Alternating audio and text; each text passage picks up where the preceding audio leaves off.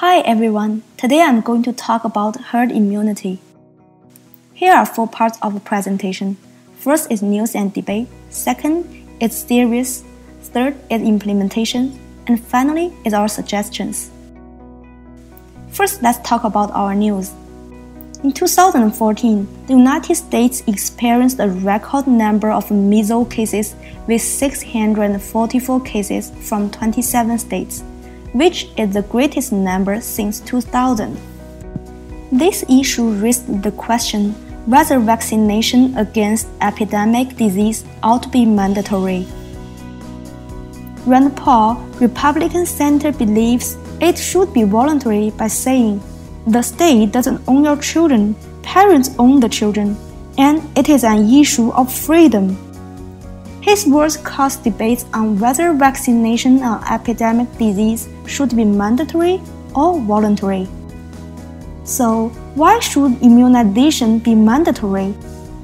Firstly, herd immunity is a classic public good, which can keep certain dangerous diseases at bay and benefit future generations. For example, the success of the smallpox vaccine. Secondly, through immunization, a person not only avoids contracting the disease himself, but also prevents spreading the disease to others. Thirdly, encourage healthy children to receive vaccination can protect other children who fail to respond to vaccines due to weak immune systems. Overall, supporters believe that compulsory vaccinations are justified since they protect public health in the present and future. Then, why people think immunization should be voluntary? Firstly, they argue that human beings should have the fundamental right to decide what they put in their bodies. Secondly, vaccines may have side effects. After understanding the possible severe effects of vaccination on their children, some parents refuse to take the risk to vaccinate. Thirdly, some people may follow certain religions that oppose vaccination mandates. Finally, if most people are vaccinated in a community, those who are not vaccinated will still enjoy protection.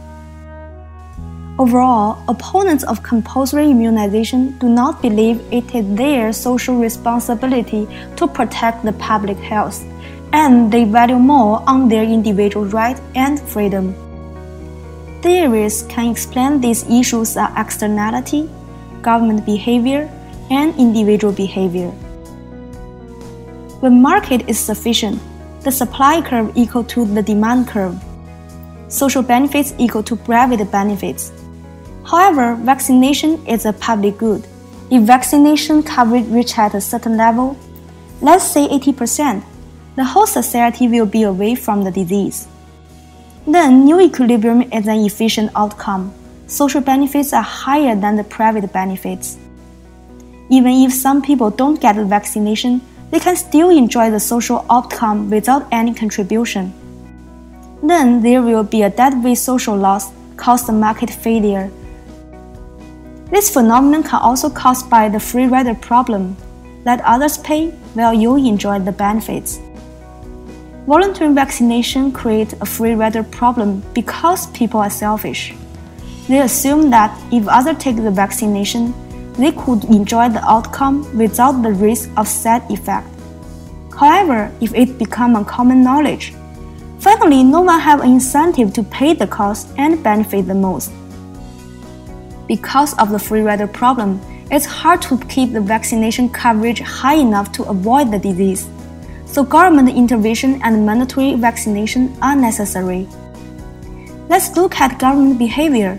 When government is thinking whether to make vaccination a compulsory policy, they will compare the policy gain and loss. The government will compare the market equilibrium and social optimal. Assume the probability for people to take vaccine is P.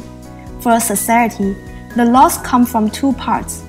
One is from P% people who are vaccinated. They have possibility to die of the side effect.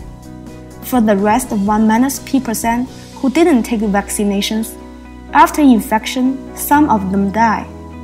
Government wants to minimize the whole loss of the disease.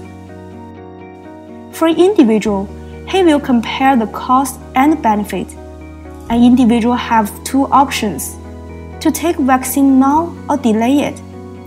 In equilibrium, he wants to make the payoff of taking vaccine EVIC and the payoff delaying the vaccine the same. Finally, we got the figures showing immunization rates in the individual equilibrium and social optimal. Clearly, there is a huge gap between the voluntary vaccination and social optimal. It shows that market cannot make it good enough. Now, let's introduce some further vaccination implementation in the world. In response to the challenge in global immunization, WHO and UNICEF developed the Global Immunization Vision and Strategy. Take measles vaccine as an example. After nearly a decade of hard working, in 2014, about 85% of the world's children received one dose of measles vaccine. Only 4 countries' coverage was below 50%. Compared to the data from 2000 to 2014, the number of annually reported measles cases worldwide decreased by 69%, from about 85,000 to 26,000, and measles incidence decreased by 73%, from 146 to 40 cases per million population. The achievement of vaccination really changed people's lives. Since then, many governments take measures to encourage vaccination. For example, in Australia, there is a payment for medical practice that achieved more than 90% coverage of children below 7 years old. Also, a recommendation to develop uniform vaccination requirements for school entry.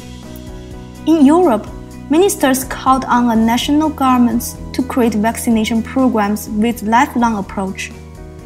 In USA, California and Vermont passed laws this year eliminating exemptions in 2016. Finally, we will propose some suggestions to help more people accept mandatory vaccine and benefit the most. We mainly focus on 3 parts: public communication, limit exemptions, and framing of vaccination choice. Firstly, public communication. It is essential that vaccination programs should be clear, accurate between health officials and the public. Wrong messages will create a significant gap between communicators and audience. Scientists should explain the knowledge sufficiently to the public, and the media should focus more on the correct information rather than risk only. This will let public trust more on governments. Then limit exemptions. On one hand, avoiding loss of herd immunity, government should refuse religious exemptions, because it is likely to cause ethnic conflict owing to diverse treatments to religions. On the other hand, medical exemptions are acceptable within a limit. Finally, we explore the framing of vaccination choice based on the behavior economics. Governments make vaccination the default choice for parents. When parents reject the vaccination, they will receive a list of losses for children without vaccination. The loss averse may allow parents to withdraw filling forms of not taking vaccinations.